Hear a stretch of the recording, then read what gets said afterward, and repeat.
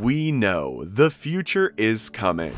That wonderful time where flying cars will take us home and robots will make our lives a paradise. We know it is coming, and that every aspect of our lives will change forever. Soon we will be there, sooner than you think, because an Al-Ghaili today proposes a flying hotel with a capacity for 5,000 people, a giant cruise ship that will fly powered by a nuclear reactor. Future, here we come. We all want to move forward in time when we see a film whose projections of the future happily surprise us. We all want to travel there. No matter if it's a dystopian universe, the technologies that are invented to tell that story mesmerize us, making us wonder, when will it be possible? Whether it's holograms, messages from beyond the grave to our loved ones, mobile phones built into our bodies, or memory eraser machines, we always want to have that device that will help us cope with everyday life in a simpler and more interesting way. The truth is that the technology that accompanies us today was an impossible wish from some distant era. Mobile phones, calculators, cameras, cars, and even household appliances. Every future arrives at some point. What we don't know is when. When are flying cars coming? Elon Musk and the car companies are not resting on their laurels to deliver on the promise of the autonomous car, to be able to get in the car and steer it where to go, to take a nap or watch a movie on the road without worry. That dream seems to be getting closer. The future is slowly showing its nose. What we do know is that a measure that advances the future is obsolete for what it comes to replace, and humanity discards it to savor the new. Holidays are about to change with the arrival of Al-Ghaili's new flying hotel. The monstrous aircraft will feature cinemas, theaters, sports centers, and even a hospital. In addition to its luxurious rooms and innovative modern design, banishing forever the old nights under the stars by the campfire. Goodbye to sleeping in tents, and hello to the future Al-Ghaili air holiday concept.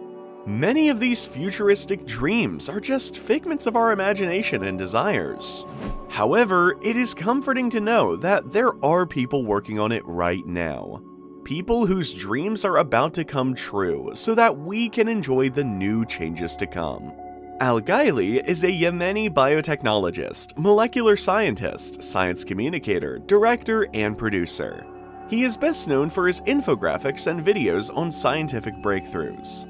But you may know him best for his technology videos on social media, where he accumulates a total of 5 million views a week. But he also attracts attention in the world of science communication. The mind behind the concept of holidays in the air is also a young director and producer of science fiction films.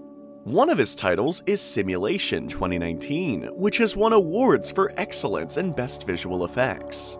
The young man knows how to generate in the public the futuristic fantasy that we all desire. His recent exhibition, the Sky Cruise Flying Hotel, is a project as extreme as it is ambitious. The gigantic hotel, inspired by the design of graphic artist Tommy Holmton, would house 5,000 passengers, powered by nuclear energy and piloted by artificial intelligence. During their stay, passengers will be able to enjoy a lounge with 360-degree panoramic views, shopping centers, sports centers with gyms and swimming pools, restaurants and bars, game rooms, and even cinemas and theaters. Quote, "If you want to declare your love above the sky, the wedding lounges will offer you and your partner a unique experience," the promotional video says. All-inclusive by air. The highlight of the project is its zero-emissions proposition, powered by an onboard nuclear reactor that will run the 20 turbofan engines. Guests and supplies will arrive on other aircraft that will safely connect to the Sky Cruise, he explains.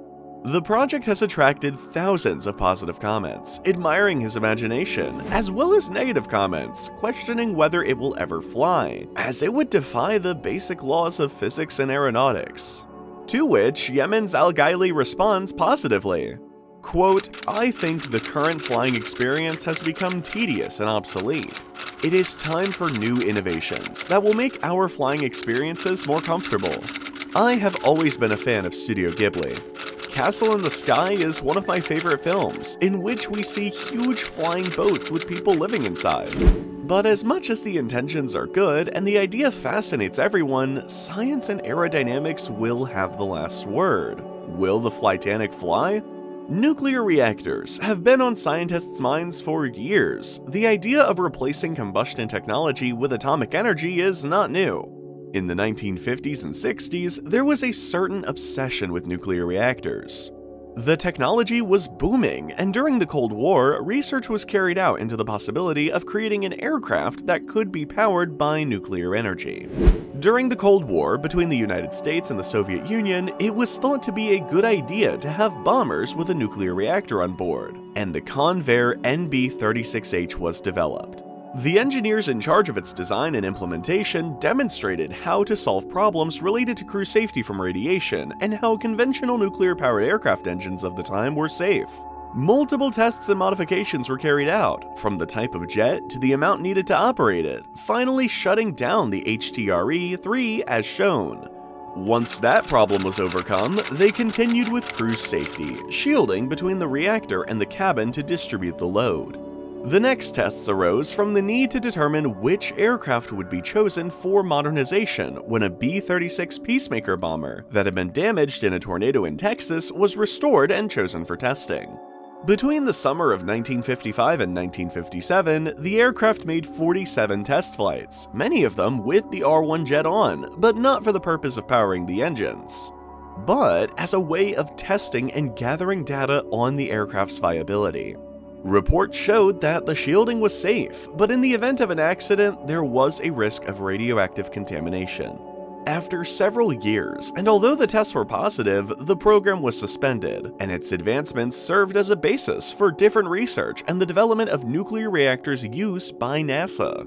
The future has been decades in the making. It may not be the Nike Air Mag shoes from Back to the Future 3 that would make you fly, or the robots that the creator of the Jetsons imagined with their ships. But it is slowly getting closer, with giant ships that will house passengers and adventures from another era. The future is in the imagination of the present. The number of years it takes to arrive is irrelevant when what matters is the imagination and courage to dream it and propose it to the world.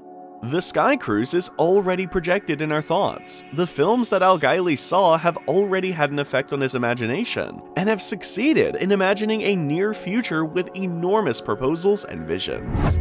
Nuclear fusion may be the way to achieve this, although it does not have a good reputation, and there is still a long way to go to fully understand it and master its dangers.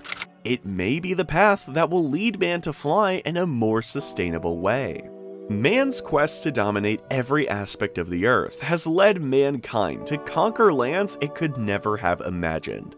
And it is these futuristic dreams that drive mankind to continue to grow.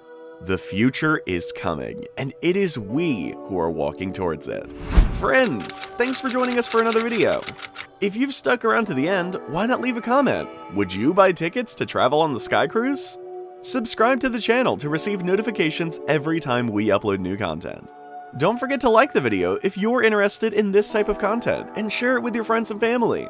Thank you very much. See you in a future video. See you soon.